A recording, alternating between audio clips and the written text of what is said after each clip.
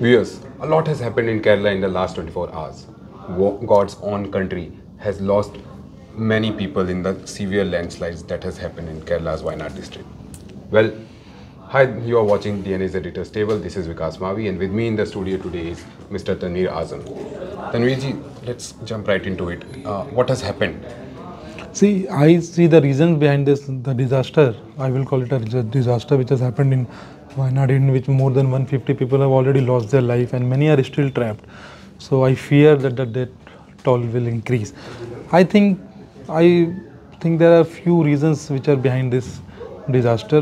One is the fragile terrain. In Wayanad, the terrain is very fragile. Second is the kind of pressure which we are putting on our environment, the loss of forest cover, and the third is global warming.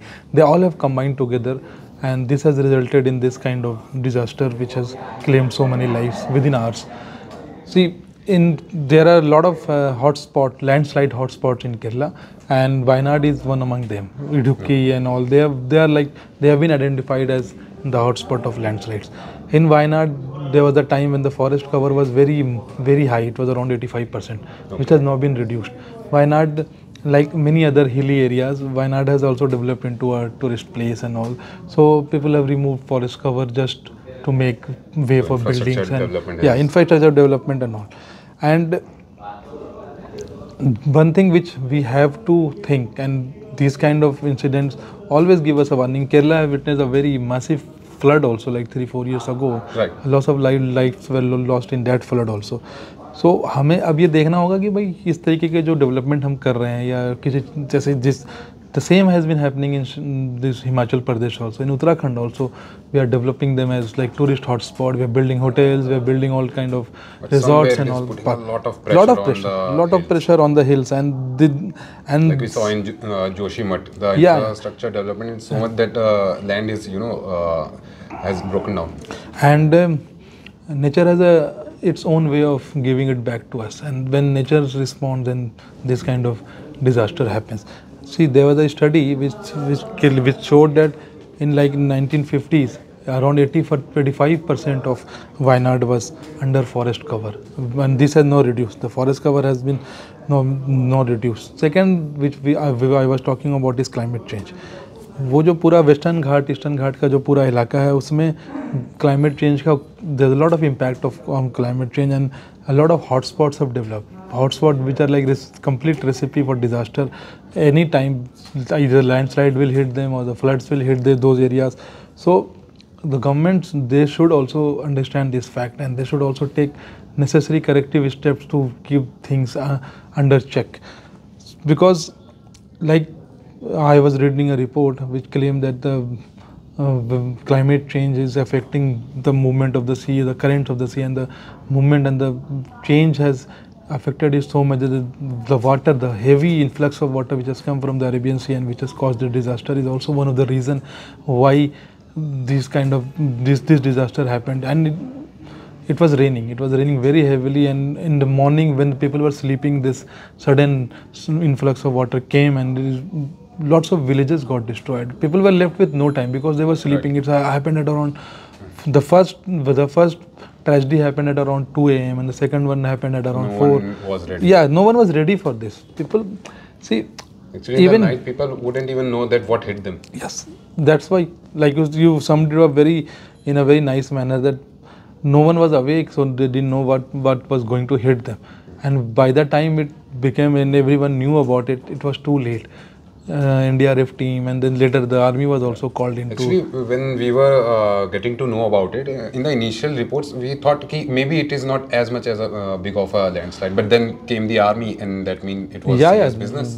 It is, the rescue operations are still going on, and I think it will take 2 more days to be sure that we have rescued everyone, because see, it's a landslide. It's a very disastrous landslide, and a lot of bodies. I fear that a lot of people are still trapped in the debris.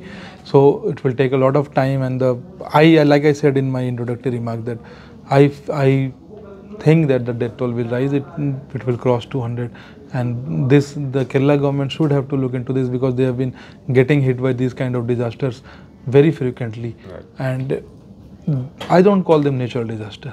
I call them man-made disasters. These things are bound to happen if you are playing with nature, and if you are not balancing your act. These things are bound to happen. We are seeing this happening across the country, not only in Kerala. We have seen this happen in Himachal also, in Uttarakhand also. All these hilly areas, we are mistreating our hills. We are. And I would say in our cities too, at times we do see that roads get broken down just because the land below the road has washed away. Yeah, this mining, this tunneling of the hills, and in zone which are like which has been identified as ecologically sensitive zone by our scientists, by our experts. Still, we are like Overlooking the facts. Yeah, we are moving ahead with this kind of deep thermal power projects, tunneling and mining and all. So, there's a question which I have heard when I was in my college, that we are doing development, but for whom and at what cost? See, we are developing like suppose in Wayanad, we are developing Wayanad. Then the villages which bore the brunt of this disaster, these all have been developed in the past 10 or 15 years. They have got new buildings, new infrastructure, new roads and all.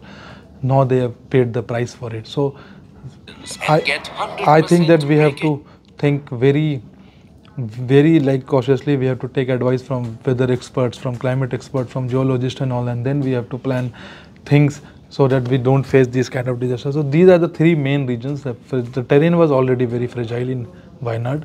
Second, global warming, and third, the reduction of the forest cover. The forest, like the trees in the forest, they hold the soil together. But once the trees are cut, then the soils are prone to landslides. They become very weak because the roots and all, they hold the soil together. And once you remove those roots, the soil become very like prone to movement once the water comes in. And when the water comes in a huge amount of number, which in huge volume, then you can't imagine the kind of destruction which a water body can cause. And this is what has happened in Kerala also. So I think it's time that we should wake up, and these are the wake up calls which we are receiving. Those who are dismissing that climate. It's high time that we should focus. There are many naysayers who will say that climate change is nothing and we have to develop. But I will just like to ask them that same question: development for whom and at what cost? Right. Well, in this time of need, let's pray for Kerala and hope things get well soon enough. So this was Tanveer Azam's take on the issue. What do you think about it? Tell us in the comments down below. And for more such content, keep watching DNA.